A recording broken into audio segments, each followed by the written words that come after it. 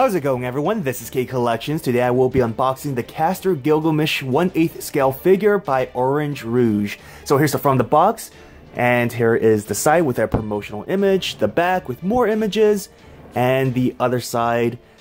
After episode 5, I'm really looking forward to this. I'm happy I bought this. Here's the top, and here's the bottom. Caster Gilgamesh has easily become one of my most favorite Fate characters. Alright, so let's open this up.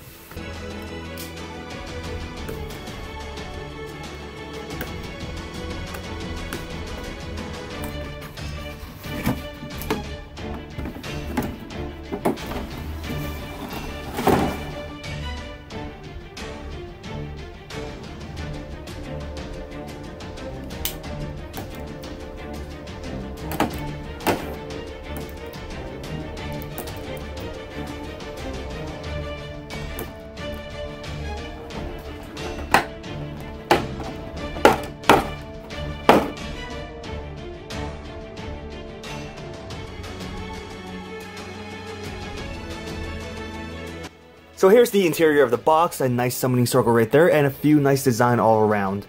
Starting with instructions, make sure to read this because you don't want to break anything. Next is the base. I really like this base because this resembles the stone flooring, because there are sculpting on the base itself. It's not just plain flat, and it looks great. The sculpting has little bumps on it all around, so you can actually feel it. That's wonderful. Even though it's plain, it resembles the floor, and I'm okay with that. Next would be his axe, and god damn it, I really love the paintwork for this. This whole thing looks metallic, and I mean obviously it's plastic, but it looks great. I especially love the sculpted work on the middle right there, on both sides, and the different tones of gold they use. On the handle, it's a darker tone of gold compared to this portion of the axe, and even the blade, it's in between silver and gold, like towards the back portion.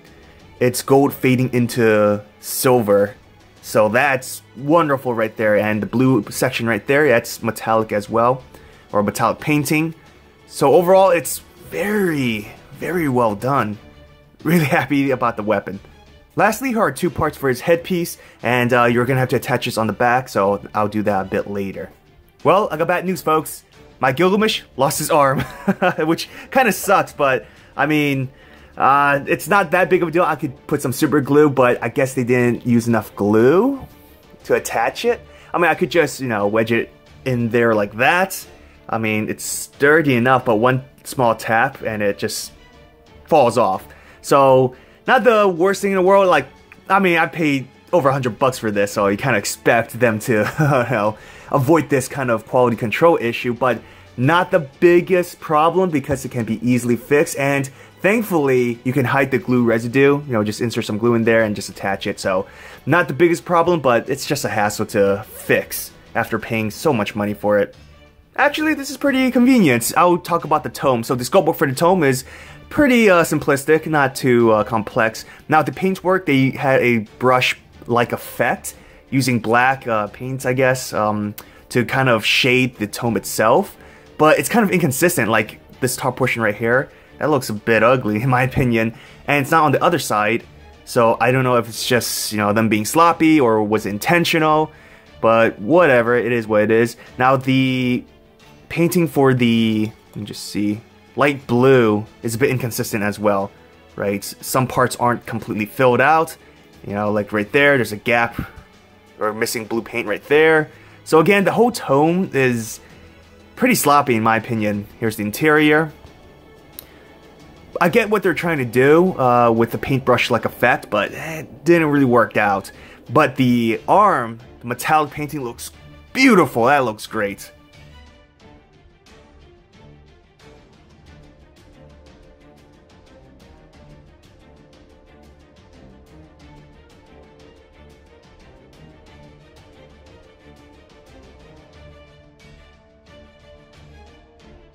Alright, overall this figure looks great. I do have several complaints. It's not a perfect figure, but it's something I could live with. It's not too dramatic. First, I'm just going to remove this because I haven't glued it yet. I'll do so afterwards. I'm going to move this figure around a lot, so I don't want it to fall on, you know, damage the paint or anything. So first QC issue, or another QC issue I found, is that the plastic portion of the peg is misaligned, as you guys can tell, right? It's supposed to hide the plastic, but I mean, it just looks like he has 2 toes now. So I don't know what to say about that. It looks kind of ugly in my opinion. I was thinking about trying to, you know, shift it, the plastic, but it's attached firmly onto the base. It's a hassle, so I don't want to damage the figure itself, so I'm just gonna have to live with it. Now, another complaint is that it's not a big deal. It's more so nitpicking. The feathers on the back, it has this glossy plastic look to it. I mean, it looks really bad in my opinion. What they should have done is not went with a glossy paint. Instead, went with a matte finish and shade the feathers individually. You know, that way it looks a lot better, but as you guys can see, it looks like a big lump of plastic. So, doesn't look great there, but it's on the back, that's okay. Now, for his headpiece, I do wish there were more shading. I mean, it's on the back, so you won't see it, but, you know, some small details can be appreciated sometimes, you know. And back to the front, he just looks awkward like that. He's missing an arm. But other than those several issues, I'm okay with the overall figure. I love the shading on the pants. That looks great. Even the sculpting for his clothing. Or, I mean, lack of clothing. You know what I meant. So, the sculpt work on the pants is great. You know, wrinkles, folds. It has this nice, natural look to it. This blue portion is sculpted as well. Actually, no, it's not sculpted. It's, the lines, that's just painted on. There's no sculpting whatsoever. So, his face, to me, it seems like his facial structure is a bit on the long side, but I don't have an image to, you know, directly compare it. I'll do that later, but I'm just going off of memory here.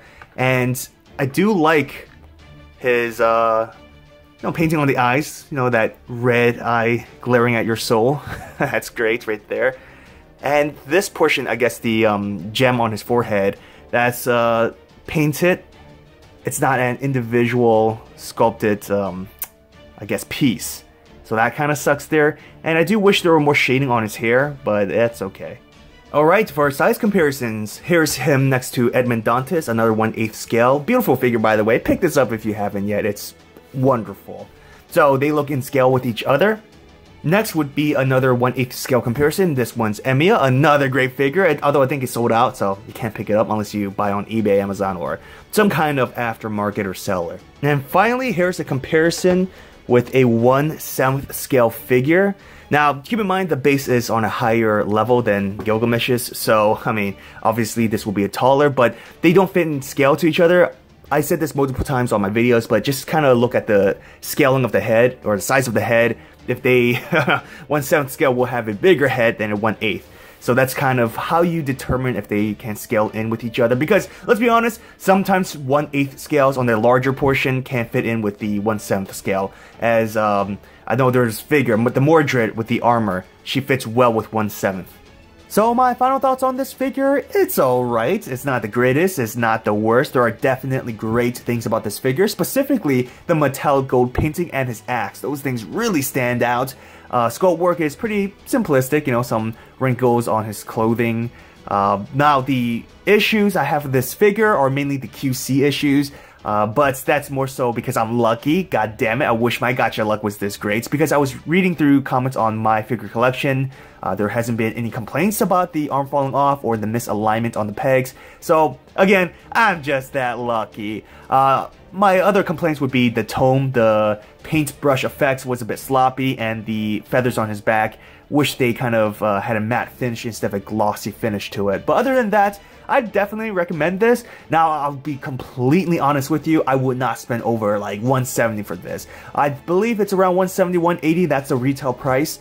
I bought this for around $150, that's shipping included, so it's more so on the cheap end. So I can't really complain too much about it since I got it for cheaper. But if you are planning to get this, I'd say, you know, don't spend more than $170. It's not worth it at that point. There are 2 other Gilgamesh figures that are coming out. Now, I don't know the price points, but there's one that's him sitting on the throne, created by Mega House, I believe, and another smaller scale. It's not even a scale figure, it's more so like 7 inches or so of him shooting his weapons through the gates of Babylon. So those 2 are, I may pick them up, but as of right now, let's hope, you know, they make more Caster Gilgamesh figures in the future, because he's one of the best characters, especially episode 5. That was great, but if you really needed a figure of him right now, hey, pick this up. Special thanks to all my patrons for supporting me. If you want to support my channel, check out my Patreon. I hope you enjoyed this video. If you did, hit that thumbs up and subscribe to my channel for more Fate content. Follow me on Twitter, Instagram, and join my Discord server. All links are in the description. Have an awesome day, everyone. Till next time.